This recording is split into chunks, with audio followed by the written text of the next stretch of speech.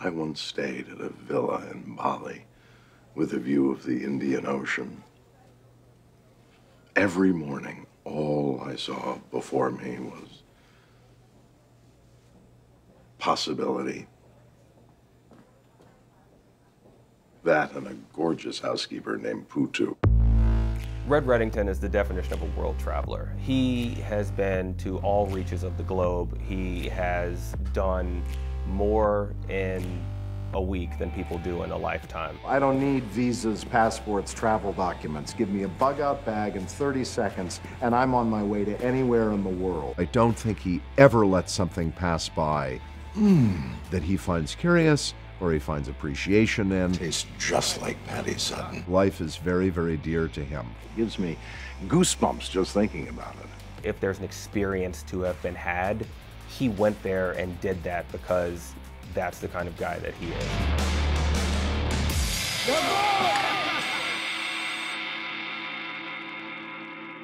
The idea of stories that underscore a guy who has a huge appetite for life is what we sort of try and go for.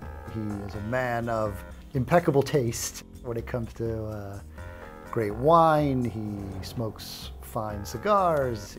To the sort of very romantic, almost small town element that he has. Dembe, I'll get her downstairs. After you're finished, grab the pretzels. Red's proclivities come from a combination of, you know, what we project onto that character as sort of a wish fulfillment. You know, wouldn't it be great if we could live like this? Wouldn't it be great if we could order the most expensive wine at the restaurant? That said, it's probably undrinkable by now, so I also brought you an 82 Brunello as a backup. Beyond that, even knew what to order. If we knew what to go into the fancy French restaurant and order, what would we order?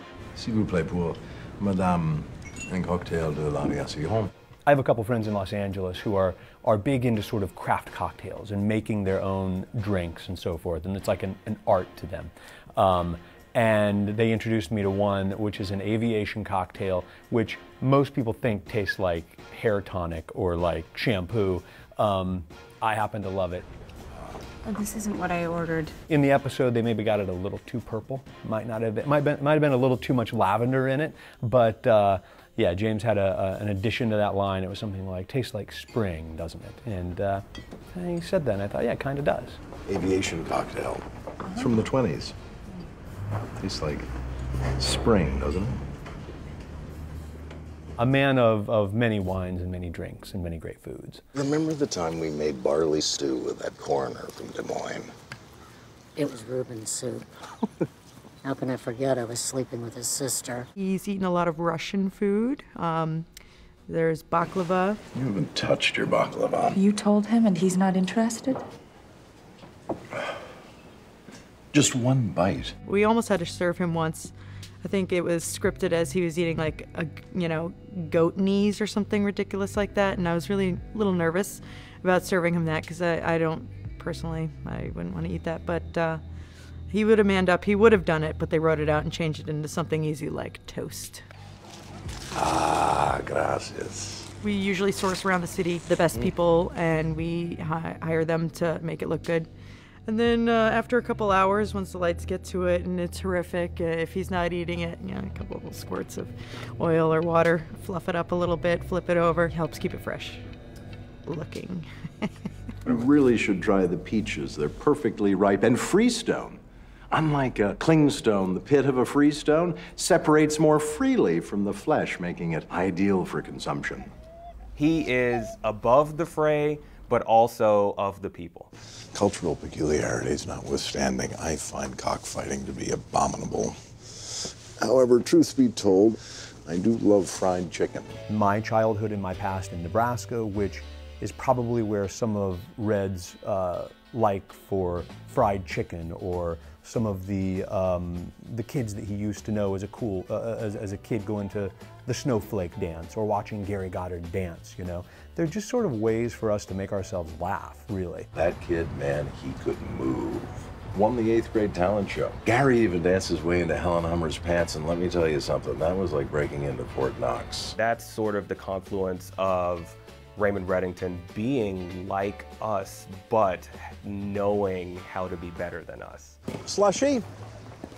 Pass. Oh my gosh, you have no idea what you're missing. Try a grapefruit gusher. It's just like you today, a little sour. In Wu Jing, there's this amazing scene where he sort of has this like velvet navy backdrop, and he looks like Liberace, and he's like having, you know, fine shine and this extravagant meal.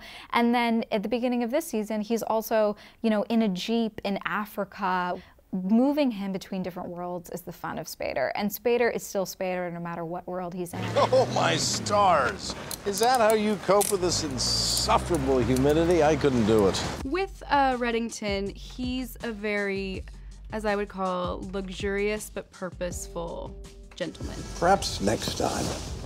Everything that he wears is made from the finest fabrics in the world that one would be able to find, but it also super practical, so he can take it from wherever he needs to go. Whatever he's doing, he always looks appropriate. All of his suits are custom made, but everything has a purpose, and there's many layers, so he can take off a jacket or take off a vest, roll his shirt sleeves up, and he's ready for, you know, a boat in Thailand, or who knows, you know?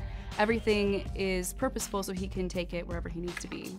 We should probably get going if you want to make Havana by noon. For Reddington, when he's traveling, he doesn't want to stand out, and he doesn't want to look like a tourist, and he also isn't in any disguise. So for him traveling, I'm not trying to make him look any particular way when he goes to a country other than purposeful and comfortable. I wake up, no sheets, Vaseline everywhere.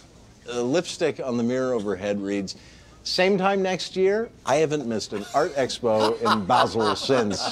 If he's coming from a different part of the world, or he's telling a story about a different part of the world, we always like to talk about our own personal experiences or things we may know. Charlene's from the Dominican. I've always promised we'd spend more time there.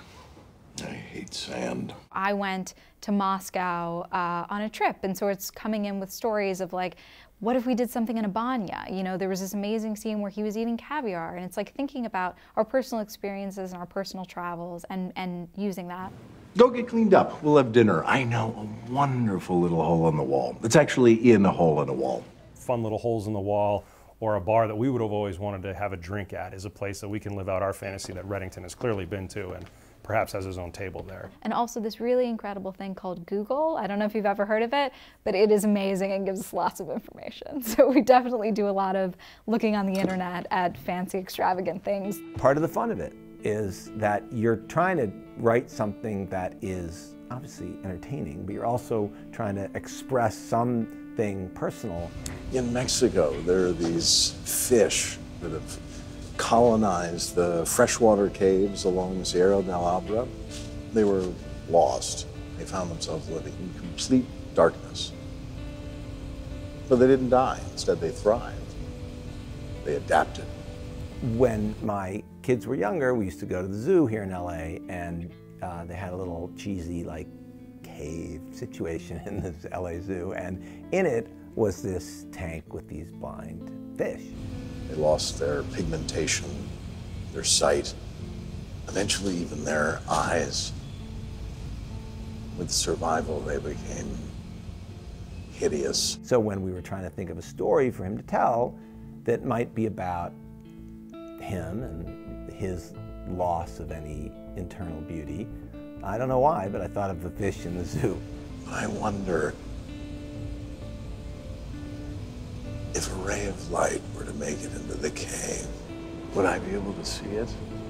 If we're not going to divulge larger revelations about him, at least for people to really feel like they're becoming familiar with him and have a sense that they really do know more than they actually know, just by the fact that he's willing to divulge, in fact, much more intimate little glimpses into who he is and his life. I died once in Marrakesh.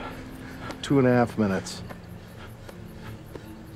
Wouldn't believe what I saw on the other side. If you allow people to see an intimacy, then you don't have to reveal really the prescient matter at hand.